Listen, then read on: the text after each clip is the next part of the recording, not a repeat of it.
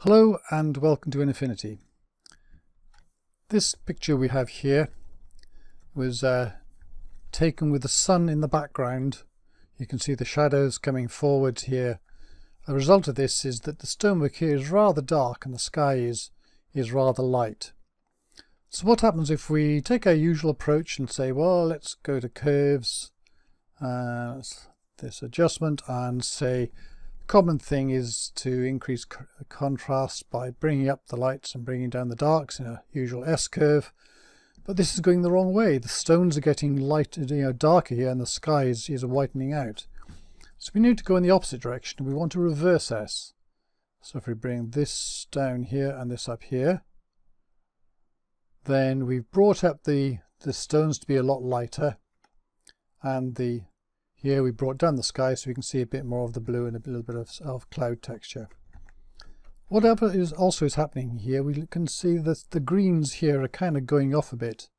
So a simple approach to that, you can start going to, for example, put in an HSL layer and bring up the greens and the yellows.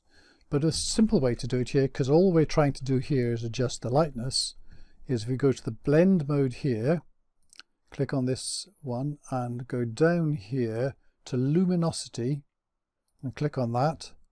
So that says luminosity. Now all we're using in the curves is the effect it has on the lightness but not on the color. We're just changing the luminosity.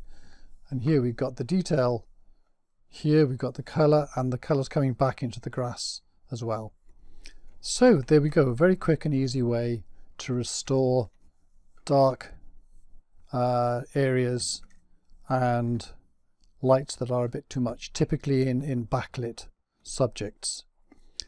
Do remember that when you have shadows, then you're likely to get more noise, and color noise in particular in it, so you might want to zoom in and have a look at what that's like.